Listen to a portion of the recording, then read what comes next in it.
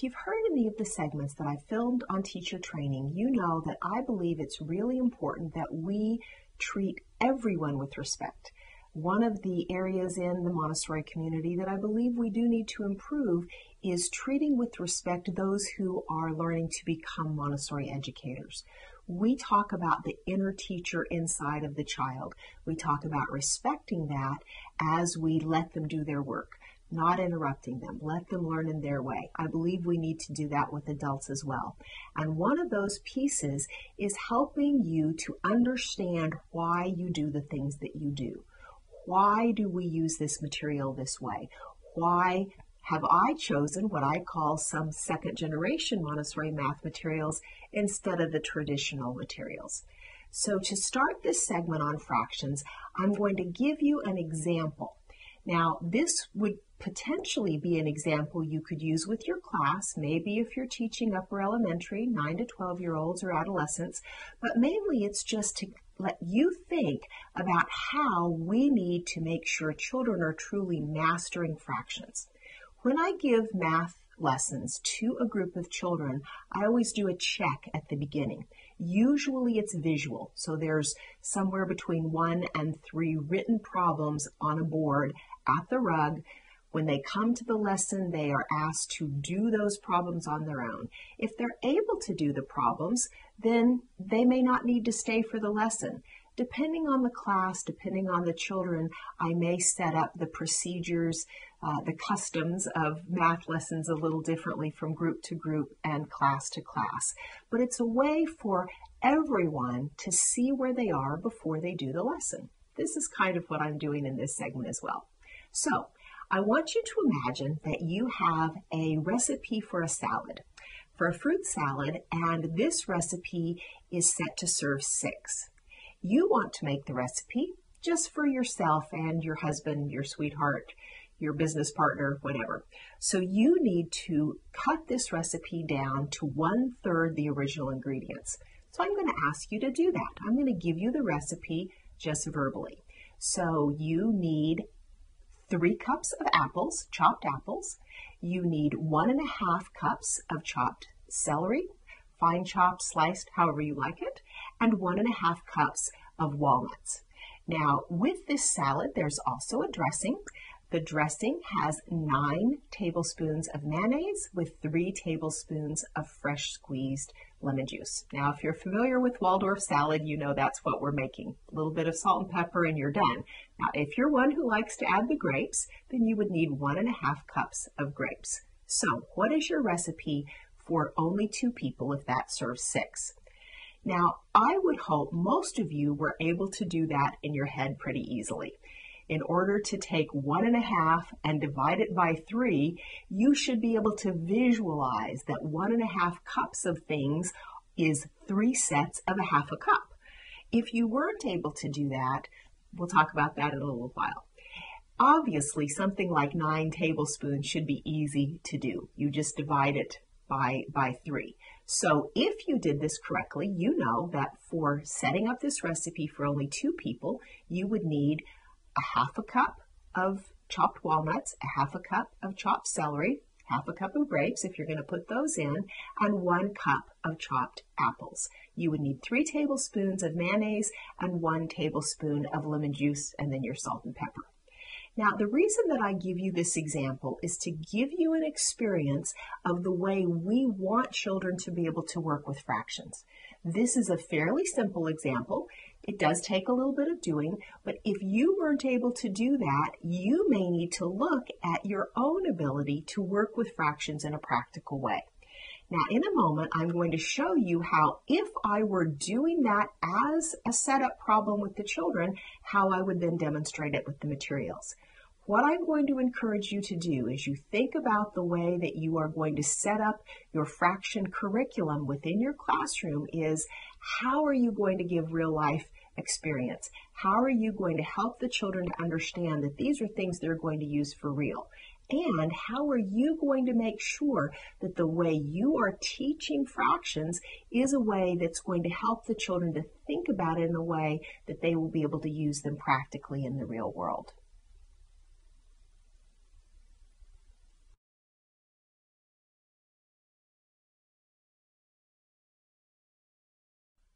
One of the ways that I approach fractions is different than many Montessori trainings is the fact that I prefer a rectangular model for the fraction materials.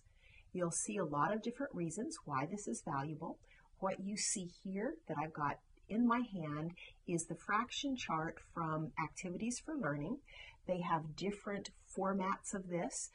The one that I have, I'm not sure if it's even still available. It's a magnetic puzzle, so the pieces can be moved off of something magnetic. I've used metal placemats, and this is a little board that I believe is maybe a miniature bulletin board, but it's something that I got at a thrift store, so I'm not entirely sure.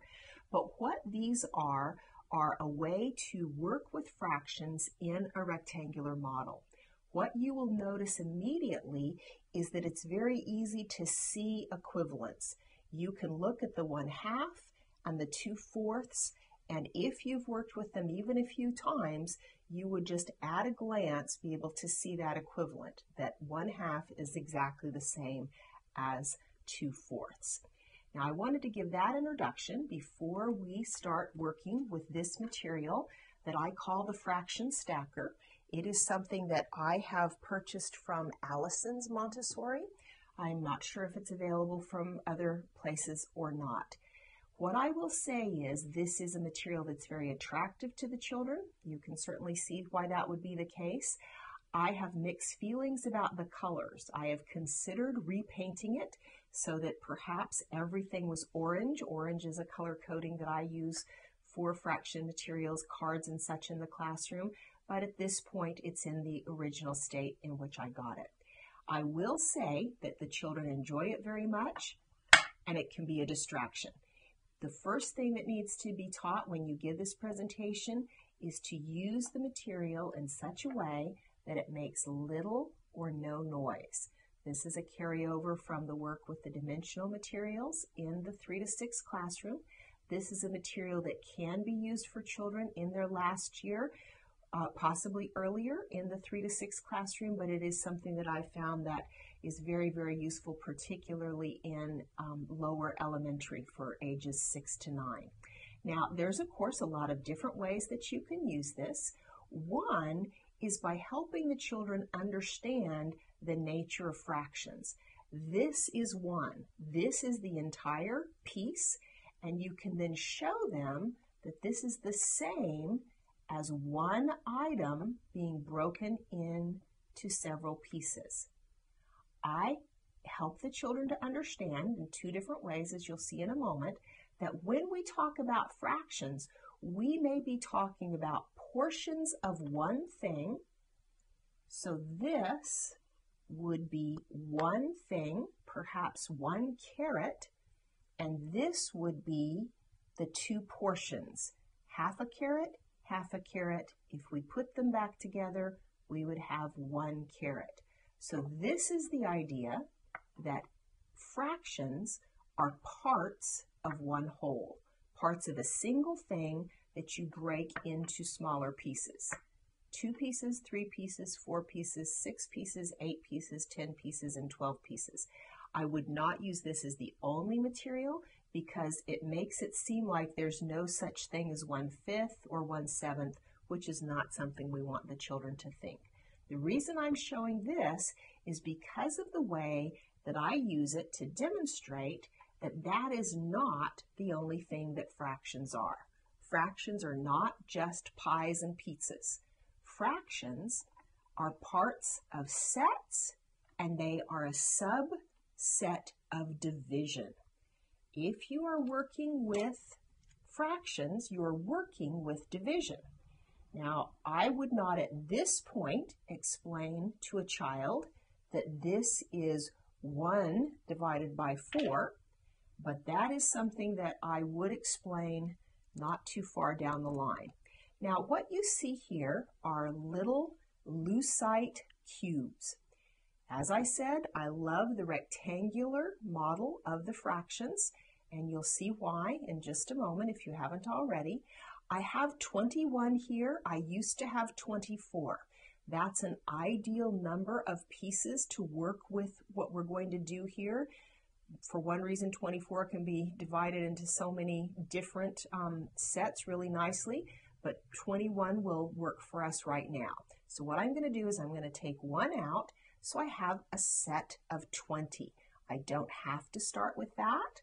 I could even start with a set of 8.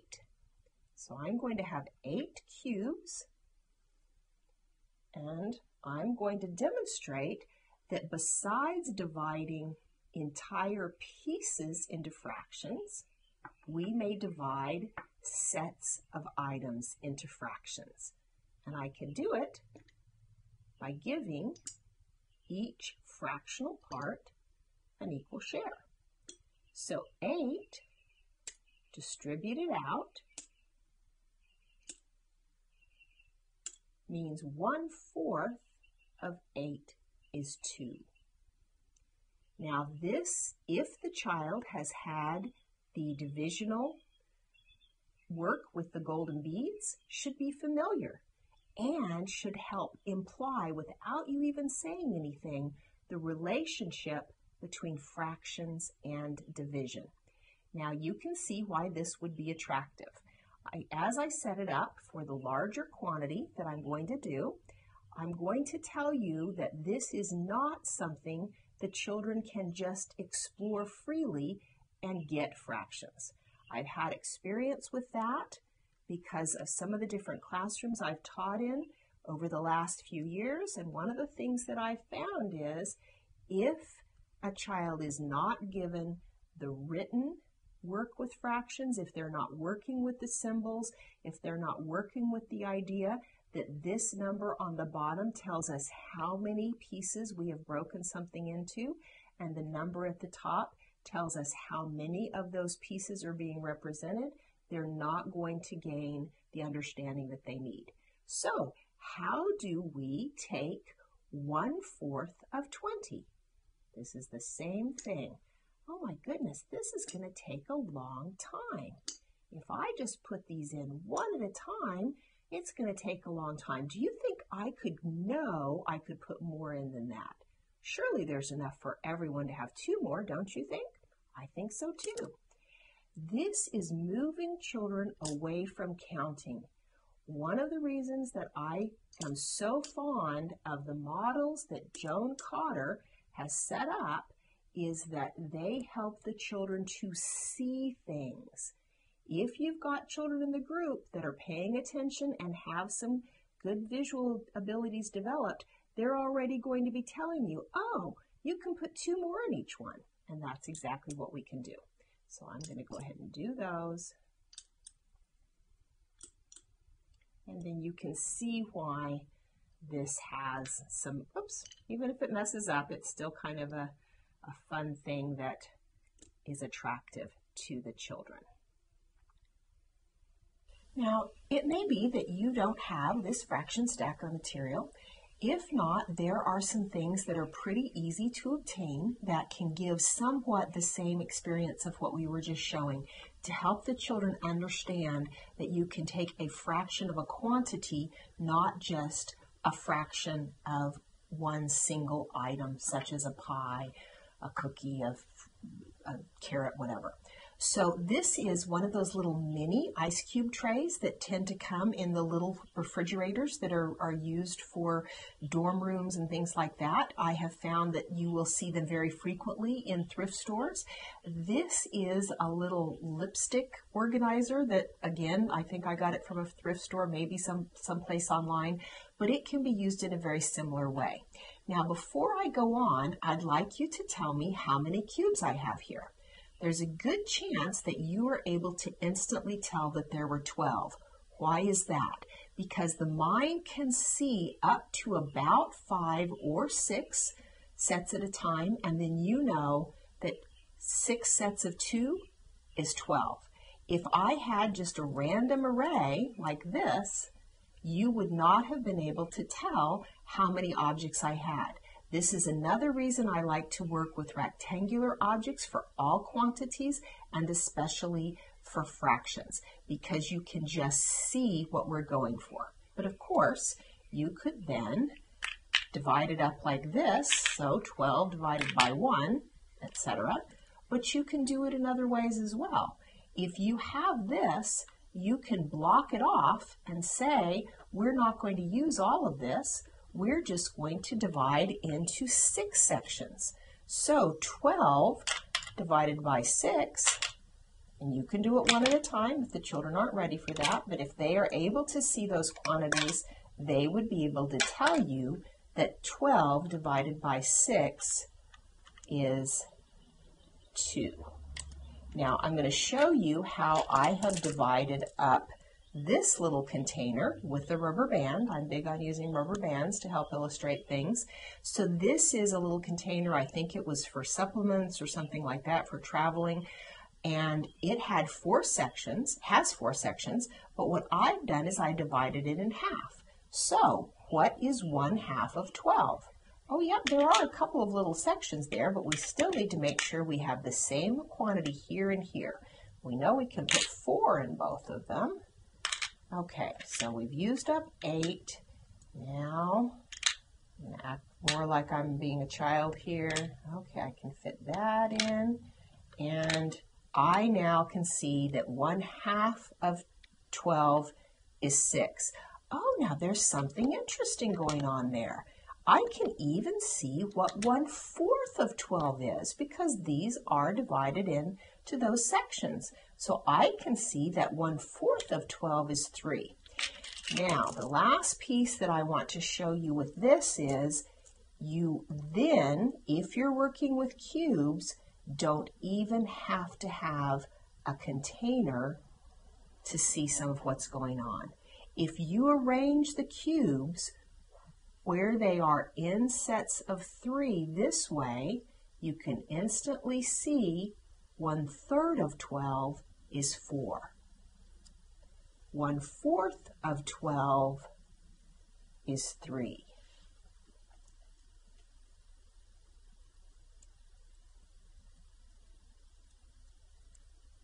One half of 12 is 6. This is the reason why I love to work with cubes.